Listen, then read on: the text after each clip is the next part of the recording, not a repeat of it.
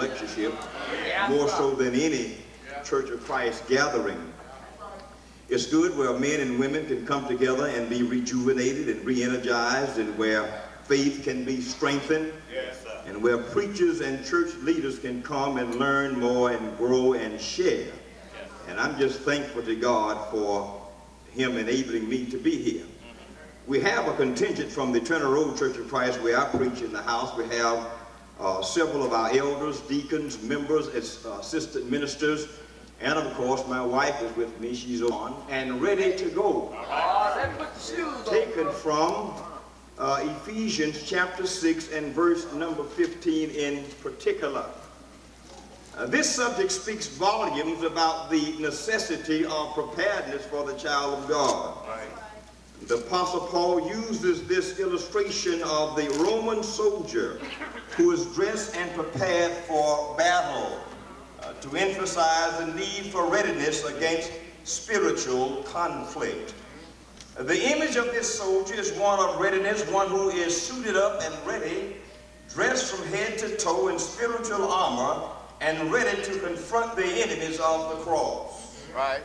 In this case, the enemy is God's adversary and the dark forces within the spiritual realm whose purpose it is to overthrow the plans of God and to short-circuit the work of the Church of Christ. This verse and this subject are reflective of one who is on a mission and has taken the time and energy to secure the proper footwear. His feet are shod. He is wearing spiritual footgear. His feet are covered with the preparation of the gospel of peace. He is ready to take the good news of peace to a dying world. He's ready to let them know that there is but one Lord and one faith and one baptism.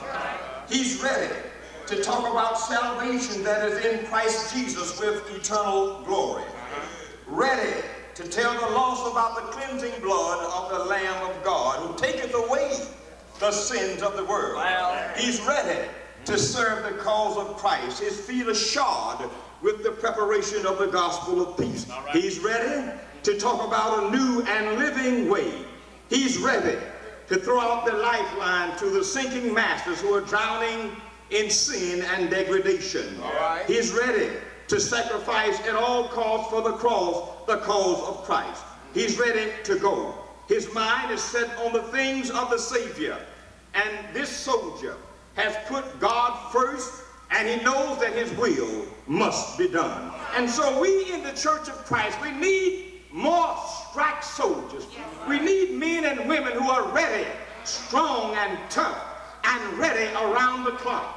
People of God need to be strike soldiers, always ready, always in a state of preparedness, prepared mentally for the conflict of good against evil, prepared physically for the rigors of the challenges of the body, prepared emotionally for the ups and downs of the cause of Christ, prepared spiritually for the fiery darts of Satan and the cunning craftiness of the devil, prepared in every way possible, ready, willing, and able to take the fight of God into the camp of the great dragon and engage him in battle for the souls of men.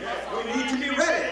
This soldier is empowered by the word of God, have been baptized, justified, and sanctified by the blood of Jesus, and he has a sense of urgency that the gospel of Christ must be preached, and he is ready for this cause. He has made himself available to carry out the commission of the risen Savior. You know, we have too much mess in the church, and we need to have folk ready. And while we are in the church inside raising hell, folk outside are catching hell and dying and going to hell, while we fuss and fight about group singing and hand clapping. Men are dying without the knowledge of God. Families are falling apart and disintegrating. Same-sex marriages are being legitimized. Young men are making the jailhouse their permanent home. Women are turning to other women for things that men ought to be supplying.